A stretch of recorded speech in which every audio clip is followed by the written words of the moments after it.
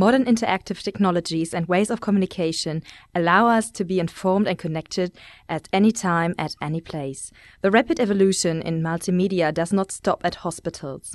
On the contrary, the inexhaustible possibilities of this connected world have arrived in hospitals and integrate patients, nurses and doctors. One of the first projects in Germany that integrates multimedia beds into clinical care is accompanied by Michael Wilke. The project is called Introduction of Multimedia Bedside Terminals. This title describes all essential aspects. Which multimedia applications belong in a patient's bed? Additionally, it's supposed to give the opportunity to improve functional processes within the ward. We hope for a considerable relief for the staff, especially with regards to the right staff performing the right task. For that, we need to meet the technical requirements. Everything involving catering can be controlled by the patient, independently from the staff. That was impossible up to now. Before, the patient used the nurse call button, no matter for what.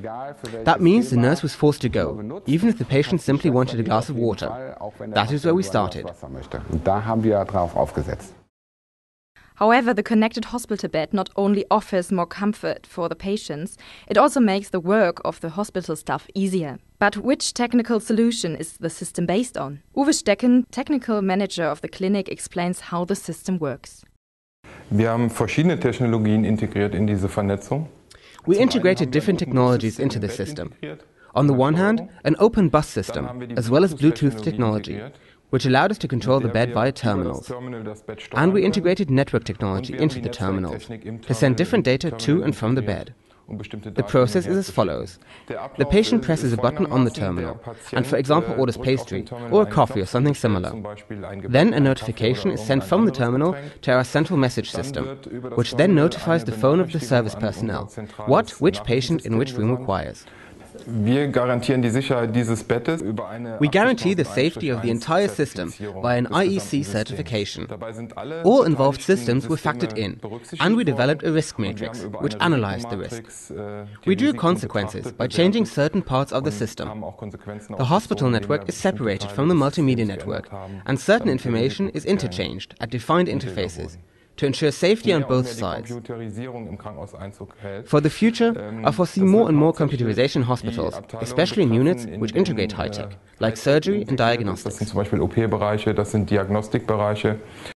An diesem Service Terminal ist mir besonders wichtig, dass ich die... This service terminal is especially important to me, as I can direct my request to the appropriate person, like the service staff or nurses. And then I can operate my personal devices like a radio, TV or telephone, independently and without any additional help. Ohne eine zusätzliche Hilfe direkt selber bedienen kann. In the future, more multimedia innovations will be realized in hospitals to influence the individual care and supply situations of patients. We currently see three different concrete application possibilities we would like to develop. First of all, an out-of-bed detection application, which records if a patient that should either not be able to stand up or simply shouldn't stand up leaves his bed despite. Another item is wetness in the bed, especially regarding incontinence or leakage, for example, of infusion liquids, to prevent bed sore in bedridden patients. Thirdly, we are debating the question if a patient's sleep should be monitored in regards to restless sleep, which needs further observation. Essentially, all patients profit from the introduction of multimedia terminals. We have, however, not realized everything we want. At the moment, we are limited to the service area concerning the ward. In the next step, we would like to introduce a direct benefit for the care staff.